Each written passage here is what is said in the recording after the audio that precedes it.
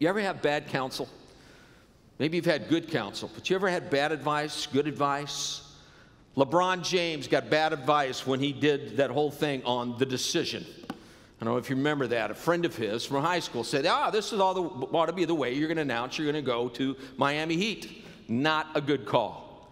Or maybe before 2008, you were talked into getting to invest in real estate. Said, man, it's a great time to jump into real estate. But what they didn't tell you is that you need to know something about rehabbing or mortgage financing or landlording, and then the bottom fell out of the market. There's a story in the Bible about good advice and bad advice. There's a king named Rehoboam. His father was Solomon, and Solomon was a great builder. A lot of what you see in Israel is Solomon got it started, a lot of cities. The first temple was built by Solomon. But in order to be able to get that stuff done, he had to tax the people pretty heavily. Well, when he died and his son Rehoboam took over, some people came to Rehoboam and said, listen, it has been a heavy season of tax. Why don't you give us a break? Let us catch our breath. And so he went to his father's advisors and he asked them, what do you think? And they said, man, that's a great way to endear yourself to the people. Yeah, why don't you give people a break? They'll love you for it. They're a great way to start your reign. But then he went to his friends that he grew up with and he said, what do you think I should do? And they said to him, you need to stick it to him. You need to let him know you're boss, man. You need to say, you think my dad was tough? Wait till you see me. And that's the way he chose to go. He listened to the voices of his young friends. And then he lost 80% of his kingdom as a result. Tonight, we're going to talk about what does it mean to seek good counsel? What does it mean to seek good advice? Let's pray. Father God, for the next few moments, we would ask that our hearts and minds would be in tune to hear from you. Fill us with your Spirit, for your Spirit is our teacher, our convictor, our encourager, the one who makes much of Jesus. Father, I pray those things that are from me and not from you would quickly be forgotten, for I will only tend to confuse. But the clarity comes is when I say your words after you, that's where the hope is. We remind ourselves of Isaiah where it says, your word never returns to you void without you accomplishing your agenda. We believe that again here tonight.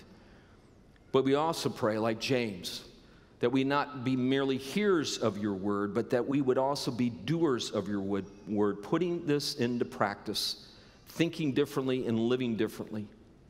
Now, with our heads bowed, let me give you a moment to pray. And maybe your prayer is simply this tonight. Father God, teach me to be blessed by seeking your counsel.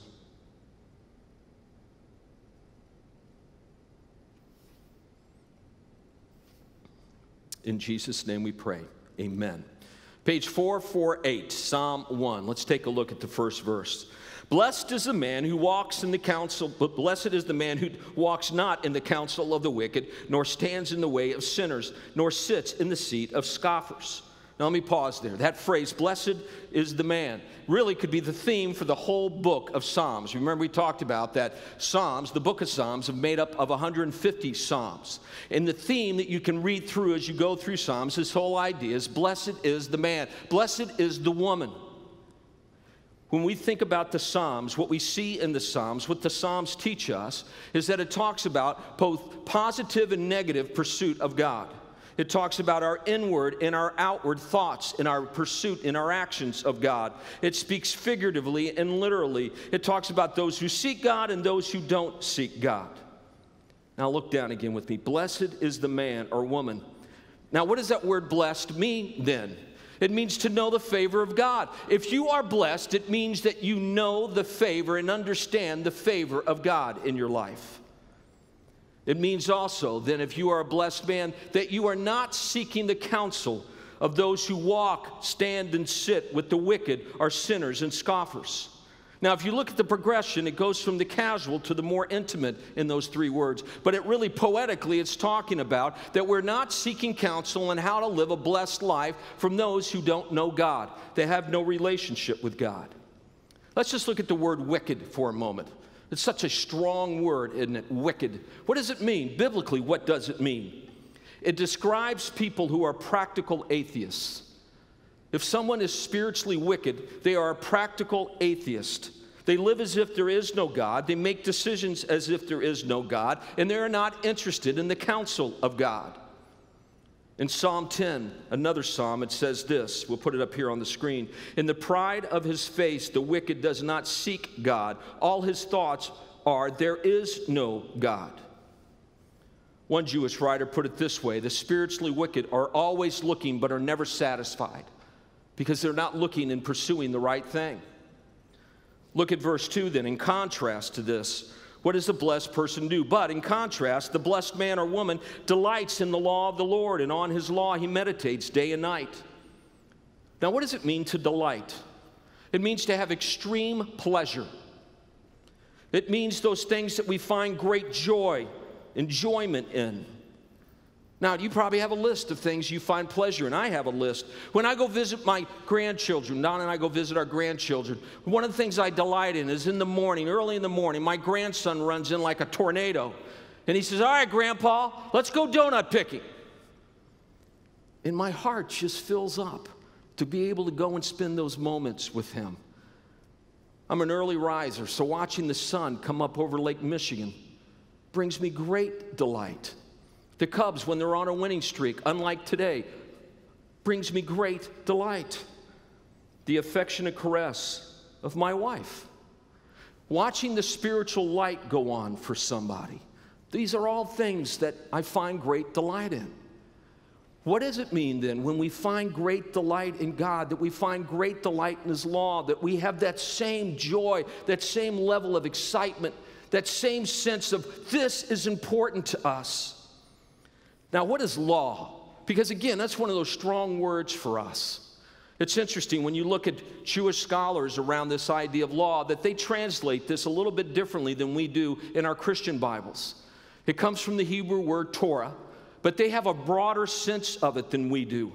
They see it as instruction, as teaching, God's guidance for how we should live, that the law is God's guidance for how we should live in relationship with Him and live in relationship with each other. As followers of Christ, we should delight in this law, this instruction, this guidance that God gives us.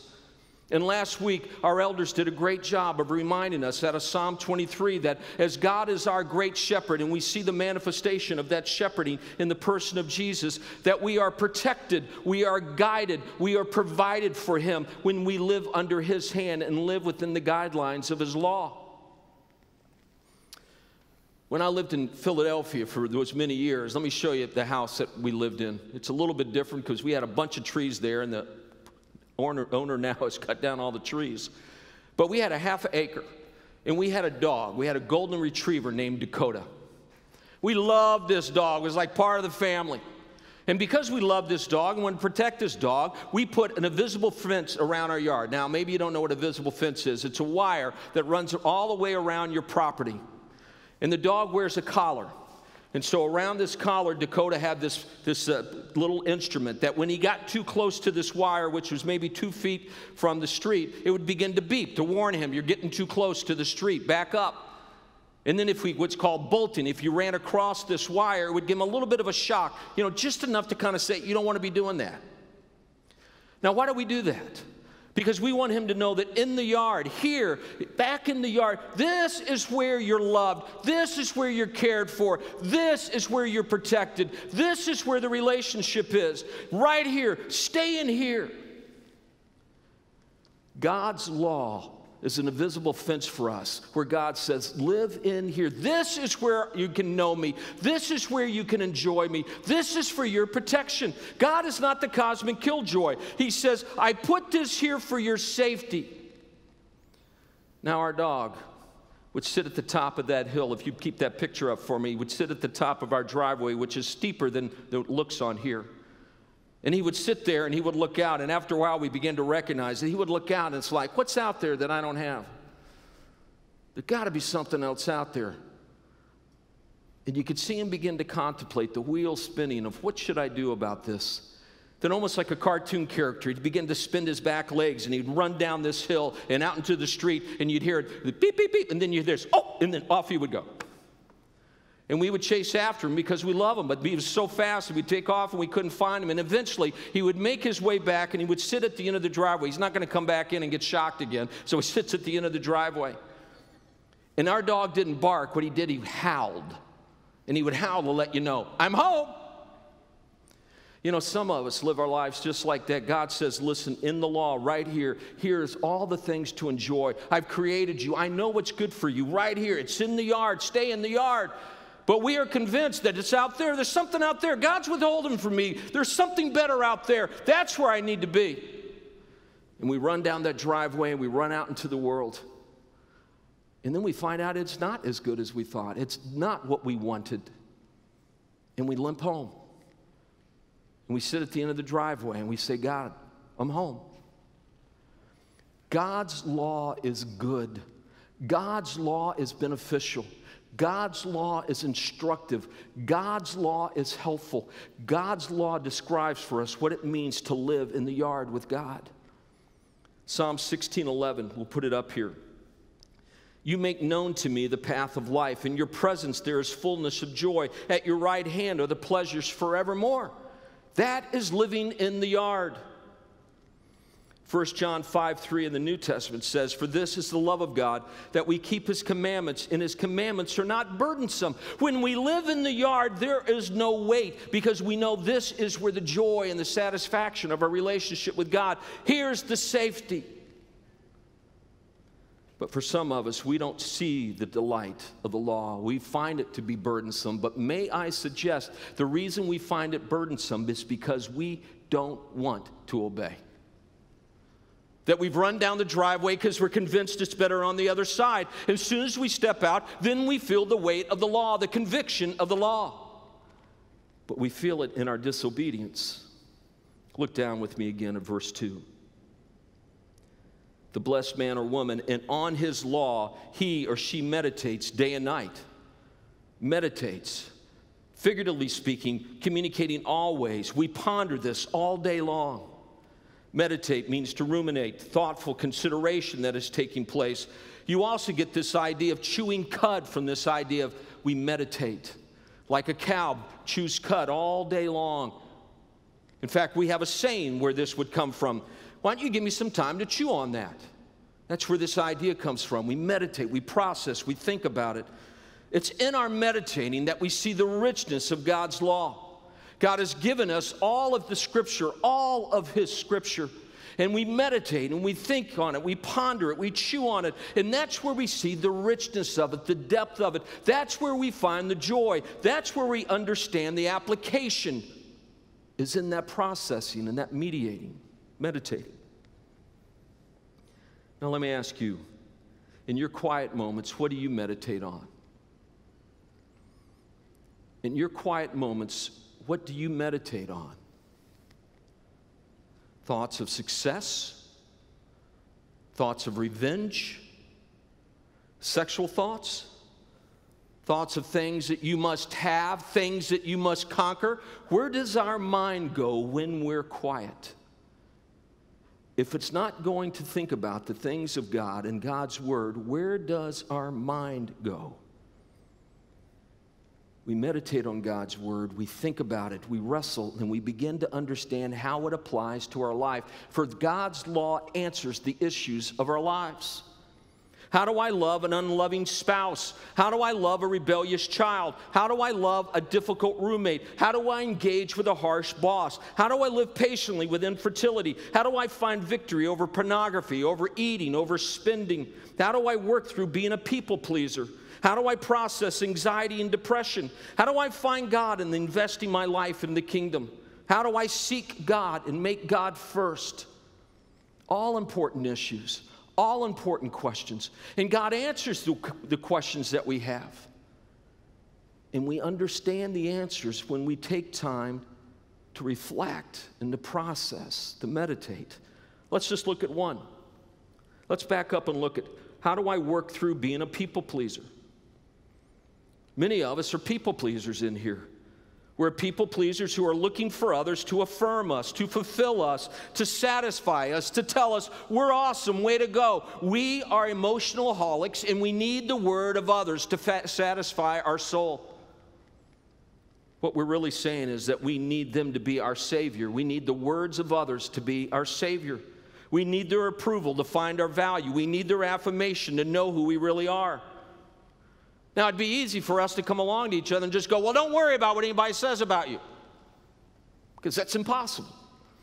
And frankly, it's not healthy, because people may say things to us that we need to hear. We need to hear those words. They may say things that are truthful and that we need to process. But also not to care at all. Our hearts begin to get hardened, and we may lose our ability to be compassionate. And as followers of Christ, we are called to live with compassionate hearts. When we listen to the counsel of God, and we think about what God has to say, and we meditate on God's word, we begin to get our thinking right around this issue. Let me show you 2 verses.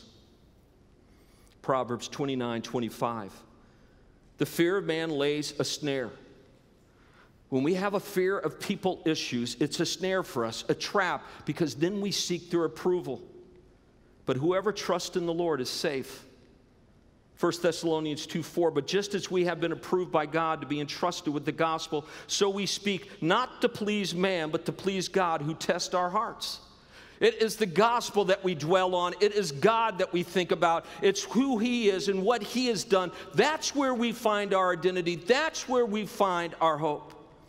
That Jesus loves us and died for us in spite of who we are and what we've done. That people's opinions of us will change, but God's opinion of us and what God has done for us will not change. His love for us is based on the death and resurrection of His Son. It is based on His unchanging character, not ours. We can trust Him in what He says and what He has done for us. How do we delight in the law? How do we find ways to delight in the law? Well, first, we read. We need to have a regular pattern of reading, a daily pattern of reading. Maybe this summer, if you're not currently reading something, you jump in and read the Psalms with us. Just read a psalm a day. Some are short, some are longer. Maybe you take 2 days. Or if you don't want to read the Psalms, we're going to study through the Gospel of Mark this fall. Maybe you read through the Gospel of Mark, 16 chapters. Written from Peter, who was Jesus' best friend, from his sermons that a guy named John Mark took down and put together. And so you read these eyewitness accounts of the life of Jesus and get prepared and get ready for this fall. But whatever you're reading, it's important the way we meditate as we ask questions of what we read. Here are 3 questions that you can ask. We'll put them up here. What's this passage saying about God or about Jesus? What's this passage saying about our human condition? Meaning, what's it say about fear or hope or love or whatever situation it might be? And what's this passage asking me to think or do? What's the exhortational aspect? What am I being asked to think or do? Now, what's going to happen as you read, you're going to come across things you don't understand. I read and come across things that I don't understand. And sometimes you need somebody else to kind of get you started in how to think this thing. So let me suggest some tools. And we'll put them up here as well. A good study Bible is a good place to start. The ESV Study Bible is the one I prefer. It's as big as a brick, but it is a great study Bible. Now, I just remind you that the study notes are not inspired. Those are what people think. But they do a good job, and most times they do a good job of kind of getting you started to understand the passage. Or here's any number of websites that you can go on and ask questions or pursue, or they have commentaries or Bible dictionaries, and you go on and kind of begin to figure out and understand some of the questions you might have. One of our pastors recommended this NIV Compact commentary, and the gentleman is an Old Testament scholar. I've read several of his things, a very, very bright man that would be incredibly helpful for you to be able to have. To meditate then, for us to meditate as we delight in the law and we read it and then we meditate. Meditate implies that it's going to be quiet, that you're going to have moments of quiet. That means you take out the earplugs, you turn off the music, you turn off the TV or whatever, and you enjoy the quiet, because it's in the quiet that you're able to engage with your God. And we don't like quiet. We are not in a culture that likes quiet. We like busy. We like noise. But to meditate is to be quiet and to be able to ask your questions and to listen as you process over the Scripture, and the Spirit of God teaches you through your study. Maybe you need to sit down and journal. I'm a journaler. I think it helps me process, to write things out. Or I process by walking. That helps helpful for me. But that might be helpful for you. Or for some of you, no, you need to sit still and to sit quiet and to be able to think. You know yourselves. What do you need? Maybe it's an accountability partner. Maybe it's somebody that you just touch base with every day and kind of going, all right, what did you think about today? What did you process? What did you meditate about in God's Word? And here's what I was wrestling with. Here's what I was thinking. The important thing is that we fully engage. We delight and we meditate in God's Word. It comes down to whose counsel will we seek. A blessed man seeks the counsel of God through his law. He doesn't seek those who don't know God to help him know God and to grow in his relationship with God. He seeks out God and God's words to know God. Where we turn for counsel tells us what we trust. Who you go to for counsel about life and life situations will tell you who you and what you trust. We each need good counsel. We need someone to speak the truth to us about who we are and about the situation that we're in. Because we deceive ourselves. We will lie to ourselves. Sometimes what we do is we will seek the counsel of others, but those that we know who will already affirm the position that we have. We have chosen this certain position, and we want others just to affirm it. We want others just to agree with us. Don't you think I should? What's wrong if I? And what we really want back from you is, yeah, that's it. That's exactly what I think. Or we seek no one else's counsel but our own. A man in my small group this week over lunch, he said to me, in a time of crisis, we all too often rely on ourselves. Far too often we rely on ourselves. No one can tell me what I should do. My heart tells me what is right. It's what I feel. I will feel what is right. The problem is our heart is deceitfully wicked. Thomas Cranmer, who edited the first 2 editions of the Book of Common Prayer used in the Anglican Church. Let me show you a picture of him. That dude is rocking a beard, isn't he? Man, love that beard. Here's what he said many years ago, but is still true today. What the heart loves, the will chooses, and the mind justifies.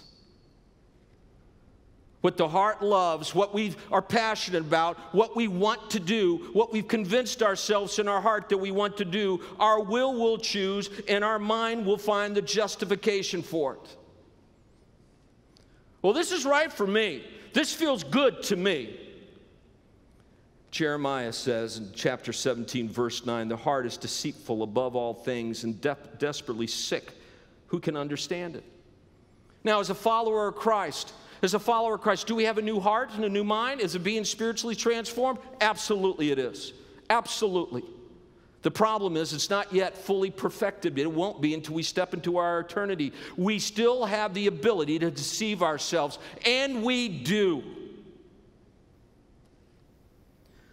We seek to convince ourselves that what we want will work out. This decision is fine. This relationship is going to be fine. If we say we're followers of Christ, then shouldn't it be Christ that we seek? Even if what he says to us is hard and uncomfortable and inconvenient, even if what he says doesn't match our passions, our heart. The law, the instruction of God warns us that we cannot trust ourselves and that we will justify anything. And so we need a greater truth that we can turn to, that we can be settled in, that we can believe that this is what is good for us, and it's God's law. I have a friend of mine who's been wrestling with some pretty deep life issues. She made some decisions several years ago that she didn't take a lot of time to think about. And as she's been growing in her relationship with Jesus, she's beginning to wrestle with some of these life decisions. She's come to see me, and we've sat down a couple of times. And you know how it is. Tell me what to do. What should I do? And so I look at her and say, what does God say for you to do? Because you need to be convinced of it. We need to know that. We need to understand, because we'll stand firmer if we've wrestled with it ourselves. What has God's word said to you? Where have you meditated on this? Where have you processed on this? And then she began to come to some good biblical conclusions about where she was in life, made some very hard decisions, life decisions. This week that she texted me, and I used this with her permission. She said, I finally got it, Jackson. We'll put it up here. I finally got it, Jackson. I'm free. In obeying Jesus and what he wanted for me, I feel freedom and peace like I've never known. I feel freedom and peace like I've never known. The freedom and the peace is in the yard. It's when we live under the control of God and God's instruction, when we live under his care, under his protection. This is where there's peace. This is where there's freedom. Not running down the driveway and out to another place thinking that's where we'll find it. Instead, there is no peace for us as followers of Christ. There's constantly this struggle of trying to make this thing work, trying to get settled with ourselves. Our heart wanted it, and we seek to justify it, and yet there is no peace for us. Blessed people know the favor of God because they seek the counsel of God. And blessed people bear spiritual fruit as a result of knowing the counsel of God, of meditating and delighting in his word. Look with me at verse 3. He is like a tree planted by streams of water that yields its fruit in its season, and its leaf does not wither. In all that he does, he prospers. The one who delights and meditates, prospers, spiritually flourishes.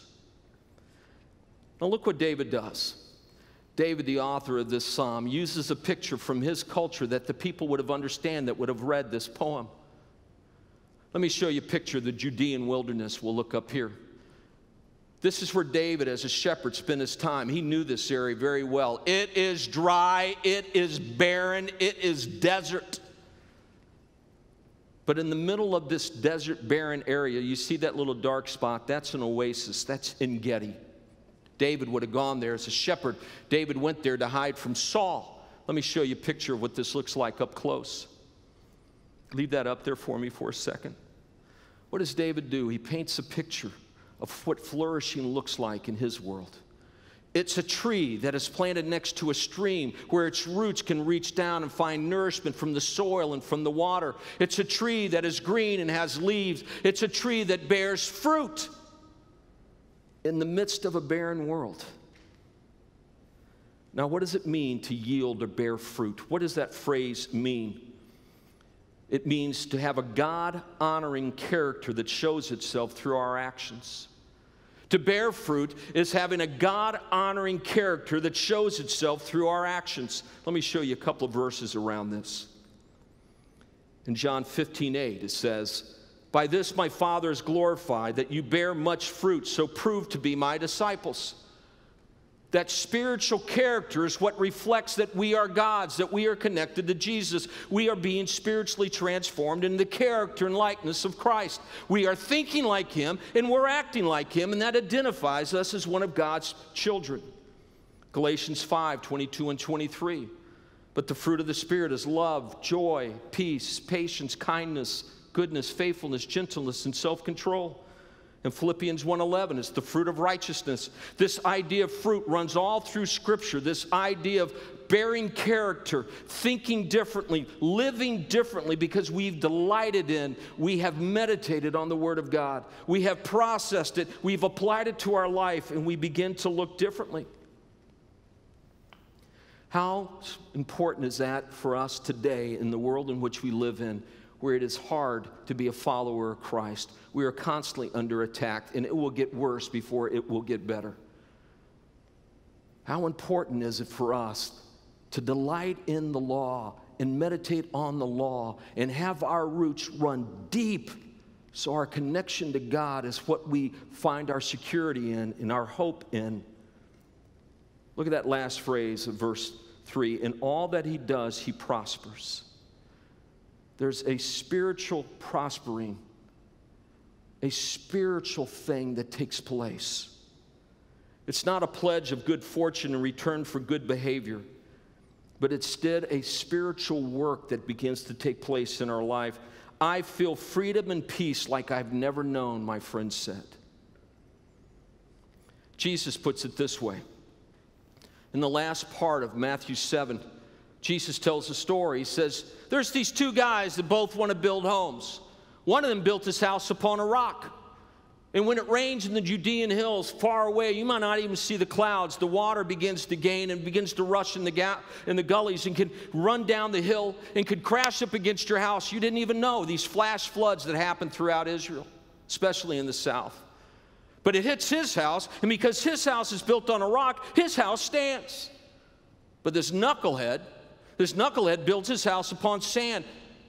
Now, it seems hard because it's been beaten all day by the heat of the day, and so it seems like concrete, and so he thinks it's safe, and he builds his house on the sand. But that same flood that starts up in the hills begins to come down the gullies and hits his house and destroys his house.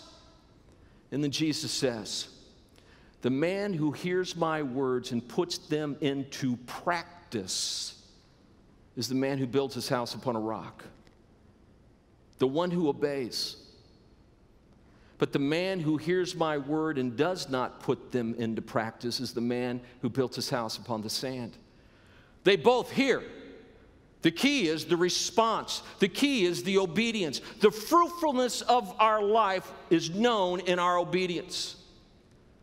The prospering is known in our obedience. Will we choose to obey?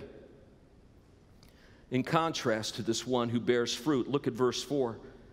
The wicked are not so, but are like chaff that the wind drives away. Now let me show you again a picture of chaff. And David uses something out of his culture. You would take wheat and you would run it over with heavy things and break it apart, some from the kernel, from the covering from the outside, and then you would toss it in the air at a high point where there's wind, and the wind would blow it. And you can see in that picture the chaff is being blown, but the grain, the kernels are dropping down to his feet. He said, the wicked are like chaff. Instead of having roots that go deep, they're just blown everywhere. They have no roots. And again, here's the theme that you can chase through Scripture, that those who are wicked, those who are practical atheists, are blown about. You can really see the contrast of these two lives more vividly in verses 5 and 6 in the judgment. Look with me at verse 5. Therefore, the wicked will not stand in the judgment, nor sinners in the congregation of the righteous. They will not stand in judgment, nor sinners in the congregation of the righteous. For the Lord knows the way of the righteous, but the way of the wicked will perish. Look at that word knows in verse 6. For the Lord knows the way of the righteous.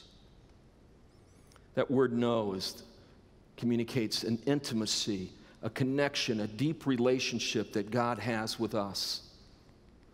We read that and it looks like He has that relationship with us because of our righteousness. And yet we know all too clearly God doesn't love us because of our righteousness. He loves us in spite that we're not righteous. Our righteousness comes as a response to being loved. Our obedience does not win us God's favor. The church is full of people who live thinking that I can earn God's favor and God's blessing if I live rightly, if I do rightly. And the question is that how much is enough? How do you know you've ever lived enough rightly? No, instead, that righteousness that we gain is not something that we earn or deserve, but it is something that has been given to us. It's an imputed righteousness to us. Go back again and look at verse 5. How are we able to stand in the place of judgment? We talked about this 2 weeks ago. We talked about it when we were looking at that psalm. We stand before God in judgment because we stand in one who has already been judged and found perfect. An imputed righteousness comes to us. It is given to us in Christ. Let me remind you of what Romans says. In Romans 5:19, for as by the one man's disobedience, meaning Adam, the many were made sinners, so that by one man's obedience, Jesus, the many will be made righteous. It is the obedience of Christ. He's the one we read Psalm 1 and we go, that's Jesus. He is the one who delights in the law. He is the one who meditates on the law. He is the one who bears fruit. He is the one whose leaves never wither. He is the one who has deep roots. It is Jesus. Psalm 1 speaks of Jesus. And we experience this when we are connected to Christ, when His righteousness is given to us, imputed to us. I was 24 years old, I was newly married, and I hadn't have 2 nickels to rub together. A night out was us going to Taco Bell. And my father made possible for us to go to this really nice restaurant, a chance for us to go first to Disneyland. I took a couple of my staff with me into this really cool restaurant at Disneyland, which I didn't even know existed. Let me show you a picture. It's called Club 33. Now, you have to be a member. You can't go. You just can't show up. You can't just call and make reservations. You got to be a member. So my dad, because he was a member, got us in. I could show up. You push a button and they go, yes, may I help you? And I go, Jackson Crum. There's 4 of us. And they said, oh, Mr. Crum, please come on up. I go up and they're in a tux and man, people are decked out. It's the best service I ever seen. It's the best food that I've had. They even had matchbooks with my name printed on them on the table. I mean, this place was swanky. I'm not there because of me. I mean, I didn't deserve this. I hadn't earned it. I'm not a member. It's because of my dad's membership. It's because of my dad's reputation. It's because of what my dad had, that my dad gives it to me. I'm able to benefit and to enjoy because of what my father has given to me. That's exactly what happens for us. God gives us something that we have not earned, but that has been earned for us in Christ. And now, when we look at verse 5, we are able to stand in the judgment because we have that righteousness of Jesus. We are included in the congregation, not because of what we have done. We are included in the club because of what Jesus has done for us. And because of that relationship now. Now we go to God and seek His counsel. Now we have this intimate relationship with Him where He knows us and we know Him. And we can call out to Him and we say, we're struggling, this is hard, we're processing. How does this work out? And because of the relationship, our God answers. But some of us have not sought God, and we have found ourselves in situations where we are like the man who built his house upon the sand. Life has hit us and has crushed us, and we're limping. When my dog would come back, Dakota would come back and sit at the end of the driveway. He would howl, and then I would get up and I would go down.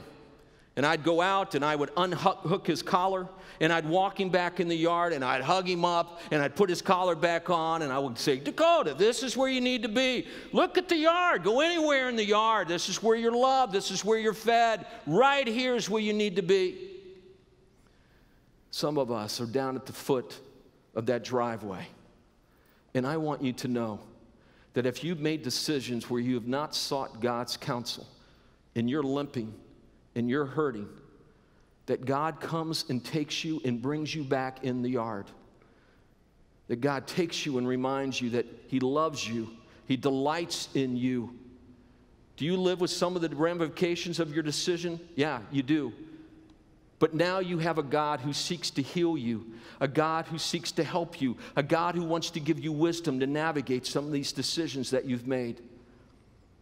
He brings you back in the yard and says, here's the safety. Here's where you need to be. Let's bow our heads.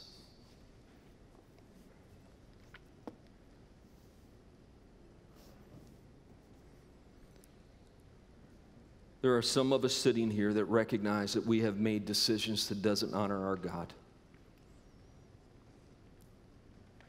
And right here, right now, we need to confess that, as we've talked about for many times over the last several weeks, and we need to repent. We need to agree with God with what we've done, and we need to turn from this and turn to Jesus. We will only know the invitation into the yard that is being extended when we confess. And some of us right here, right now, need to pray that prayer. God, I have sought other counsel. I have sought my own counsel. My heart has been deceived, and I have pursued things that don't honor you, and I want to come home. And I want to let you know again that your God walks down to the foot of the driveway, and He walks you back into the yard. There are some of us sitting here, and we have made the right call. We have sought God. We have heard His counsel, and we have made these decisions based on God's counsel. And yet life is still hard. It's been difficult. You need to be reminded and hear whispered in your ear, well done, good and faithful servant. and that you have a God who walks with you in your difficulty and at times will carry you, a God who is gracious to you and merciful to you, a God who continues to come along your side in these difficult moments. Father God, thank you that you have made a way for us to seek your face, to know you, that it's not a righteousness that we've had to earn, but a righteousness that has been given to us and has opened up the doorway that we might seek you, we might ask you, we might appeal to you, that we read your word and you are responsive to us. We praise you and thank you for this in Jesus' name.